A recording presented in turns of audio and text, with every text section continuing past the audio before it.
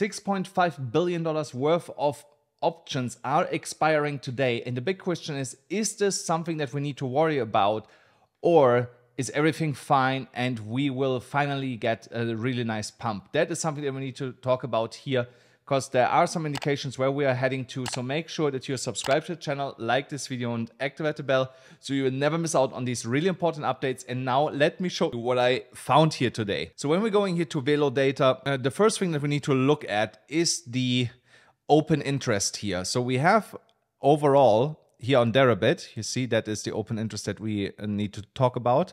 We have here right now almost $700 million on Deribit in open interest, and Deribit is an options trading platform. So that is something that we need to have a look at. Overall, the open interest sits at a total of the total open interest is around $11 billion right now. So now over half of that is sitting in options that are expiring today. So, but it does not mean that all of that liquidity now will have an impact on the price. The option expiry usually leads to some volatility in the market, and I can tell you there is some fighting going on right now in the Bitcoin chart, because if we close under $67,000, the bears would be favored in terms of the option expiry, and above $69,000, $69,500 to be exact, the bulls will be favored.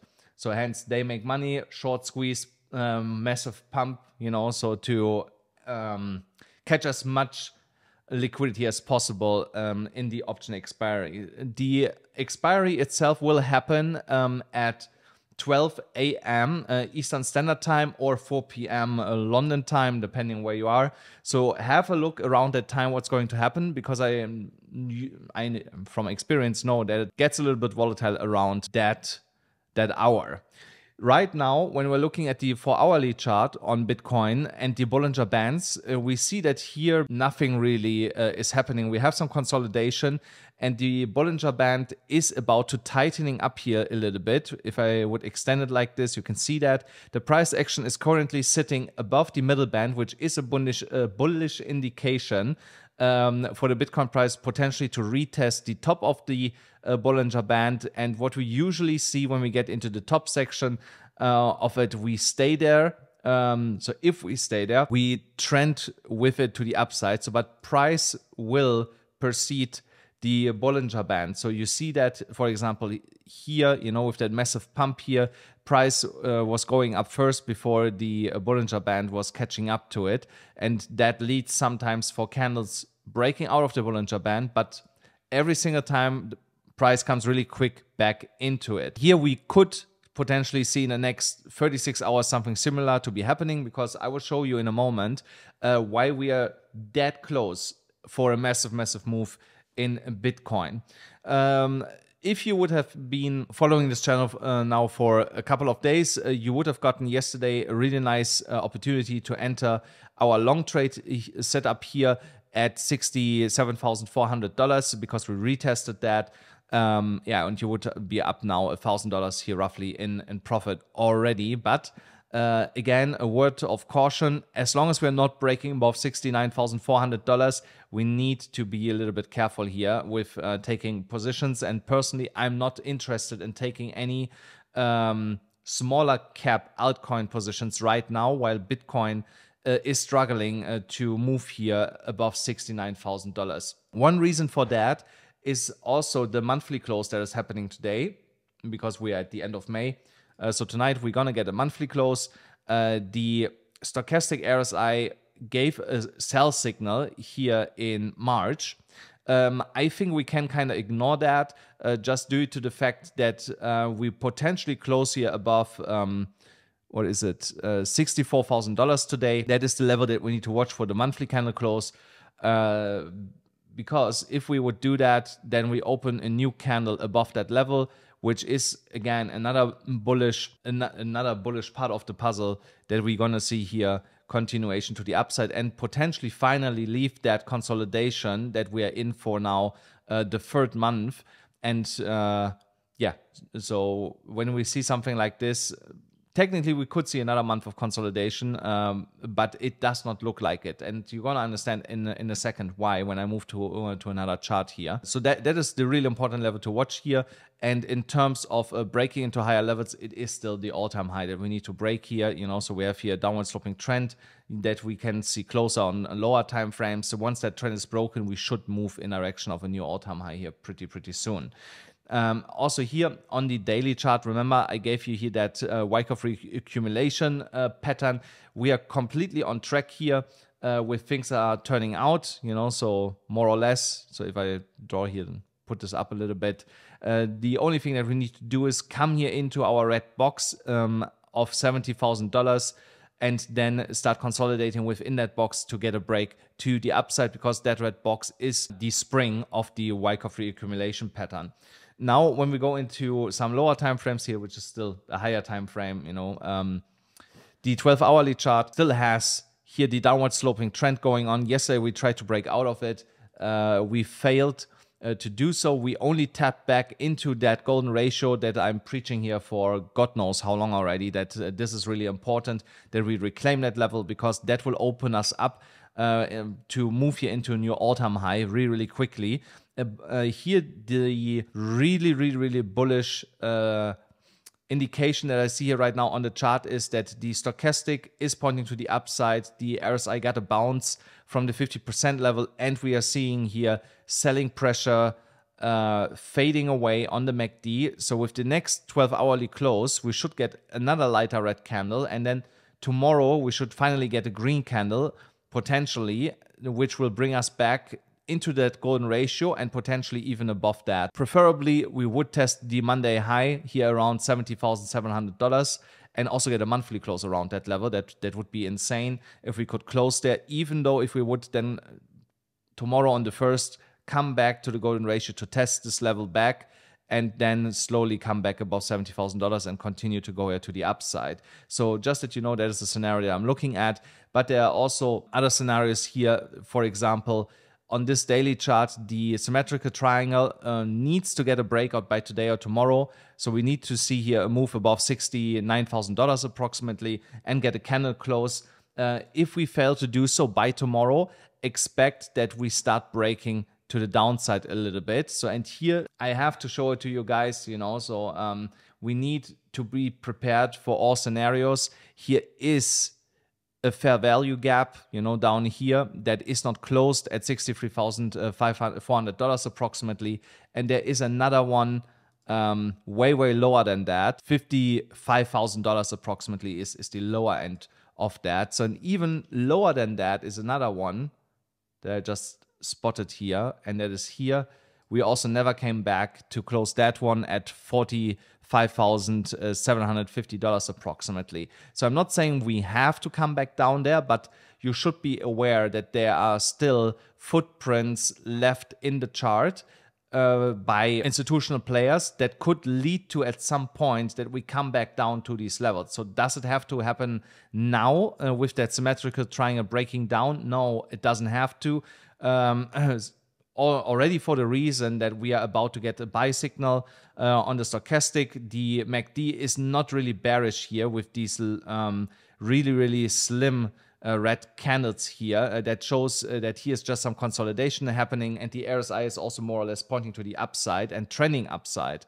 So I'm not really worried about this yet, but I would get worried by Sunday if on Sunday you see Bitcoin still bouncing around here 68,500 to 69,200 and basically moving sideways out of that symmetrical triangle. So then I would start to get worried that we get potentially here a flush to the downside because we are not able to break resistance above the $69,000 area. On the 4-hourly chart, things looking here on this specific one a little bit better. Remember, I told you it was important to reclaim $68,300 to see continuation here based on the broadening wedge breakout. The trajectory remains here to the upside for the time being, as long as we are staying above that level. Get a candle close below that and a rejection. So something like this, close below, come back up, retest, reject, go to the downside. get ready that we will retest lower levels here in the short term. On the liquidation levels, we also see here a clear picture occurring right now. More and more people betting on that the option expiry will have a bullish outcome, because we see here people coming in with over leveraged long positions and also with some smaller positions here just below the price, which is telling me that people try to long from here. Does that mean that we have to go to the upside? No, it doesn't have to mean that we go to the upside, but there are a huge amount of people leaning to the potential that we're going to the upside, because at current prices, the option expiry is favoring a bullish outcome. So if we push here a little bit higher, we will trigger some short liquidations all the way to like $71,000 here. And when we are going to the liquidation heat map, we will see a similar picture. Look at here, $70,150 approximately. Once we are tapping into that liquidity pocket, you're gonna see a massive short squeeze into some higher levels here, and you will already see a cascade of liquidations on the short side around the $69,400 level, because here is, over the last 24 hours, a lot of short liquidity built. Was built up here. To the downside, you see here exactly what I mean with a move to $66,000. If we break down and we break under 68, then I would expect here a quick move to the downside. Again, for the time being, it does not look like it. Every indicator on the shorter timeframes to the higher timeframes is pointing to a move into higher prices for the time being. But again, the options expiry can mess around with that, you know. So as closer we get to the expiration hour, the more volatile Bitcoin could potentially get. So be aware of that. And guys, don't forget, if you want to play in this volatile market, then don't forget that you can trade on BYBIT. You still get $30,000 absolutely for free for using the link below here. Or on Margex, you can trade without any KYC with the link mentioned here. And also they have an airdrop that you can farm right now. Simply by trading on Margex. The more you trade, the more you're eligible for an airdrop. So go and check this out. And on BLOFIN, there is currently, let me pull this up here, is currently a deposit bonus ongoing of $300. You don't actually need a lot of money to claim the $300 like on other exchanges, you know, where it's like super crazy amounts that you need to deposit. You need $2,000 to claim $300 worth of a bonus, you know, so that's amazing. Even with $1,000, you get $150 and $575. That is a really good bonus that you get here basically for free for just depositing some money there, you know. So who doesn't have $500? It's not a lot, you know. You deposit it, you take your bonus, you withdraw the $500 and run away again, you know. So and now imagine with a $300 bonus, if you take a trade with 10x leverage, that's $3,000 position absolutely for free, you know. So you, the coin moves 10%, you made $3,000 out of $300 that you got for free, you know. So you make sure that you also check this out. So and other exchanges are also in the link in the comment below. Check everything out in the pinned comment and in the description of this video. So now let's talk about really quick about the USDT dominance.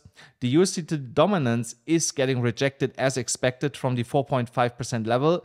Now we only need to get here some follow through. I hope that the volatility around the option expiry will bring us a further decline back to, let's say, 4.4, so 0.1 decline, because that will bring Bitcoin potentially really close to the $70,000 mark, or even above the $70,000 mark. So that's what I'm looking for here. A break above the 4.5% level, and we start to get in trouble. On Ethereum, we also see on the Ethereum Bitcoin chart, finally a nice bounce here back to the upside. Remember, I set the line in the sand is the 0.054 Bitcoin level.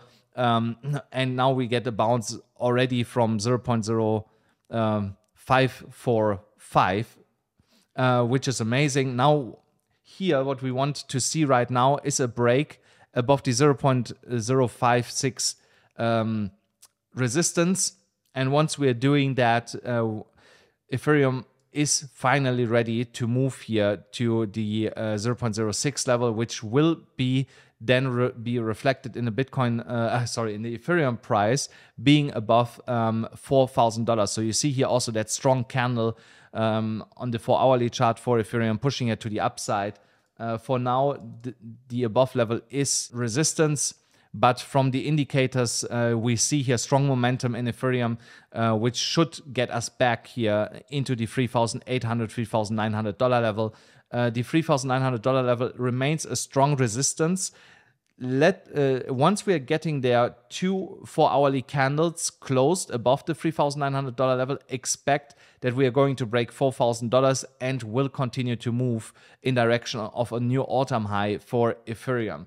Until then, we are trading here also in a range for Ethereum. Let me mark this out. So that is kind of the trading range for Ethereum right now that we are looking at. So the trading range comes in here from 3,620 all the way up to 3,970. That's it's a little bit more than 10%, roughly 10% of a trading range that we are respecting here. So if you don't count the wicks, then it's a little bit more narrow. And also, if you only take candle closes, then this here would be the most accurate representation of the range here right now, kind of like this here. So, and that would give you a range of 3,700 to 3,920 approximately, roughly a 7-8% range that Ethereum is trading in. So here we are breaking now.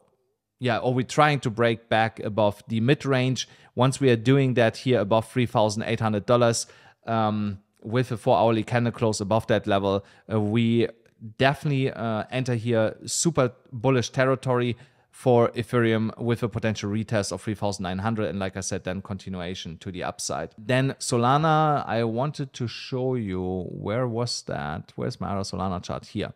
Solana is still within the golden ratio, but also looking like to preparing for a move to the upside here on the daily chart, because again, stochastic is getting ready to print a buy signal for us. The RSI is pointing to the upside. The MACD prints really small dark red candles here, which is just again a representation of some consolidation in the Solana price. And as soon as we are breaking here this downward sloping trend, let me make this here a proper line, we should get some fireworks for Solana. And again, in that golden ratio is a good moment to open a position. If you just want to play it a little bit safer, wait for a confirmation here of that break of this downward sloping trend line at the $169 level, more or less. We're not far away from that right now. We are less than 1% away from that. Here, if you want to play it safe, wait for either a break above that level today or tomorrow, and then you can open a position here. If you are a little bit more on the risky side, you can open now a position, just put your stop loss at the $155 mark approximately. So if you want to measure that, that's like a 5% move, 155, a 7% move to the downside. So now you have to understand this would be a swing position. That is not a short-term trade, with such a stop loss. So I would not recommend that you leverage there with 10x leverage. You have to use way lower leverage, like 3, 4, 5x leverage maximum, so, and you can trade this then into the $200 mark or the $256 mark. So in terms of return, this amazing return, even with a 5x leverage trade here over 250%, and with a move into the $200 level, it's also a 100% move, so that is a really, really good risk to reward ratio here on that Solana trade. And guys, that's it already for today. I wanted to make it a really quick update. Again, watch the options expiry. We need to be aware of that because we could get a really nice breakout. Indicators are in alignment for a breakout to the upside. Let's just hope that the options expiry is not messing around with that. Thank you so much for tuning in again. Don't forget, smash up the like button, hit the subscribe button, hit the notification bell, and I'll see you then again tomorrow.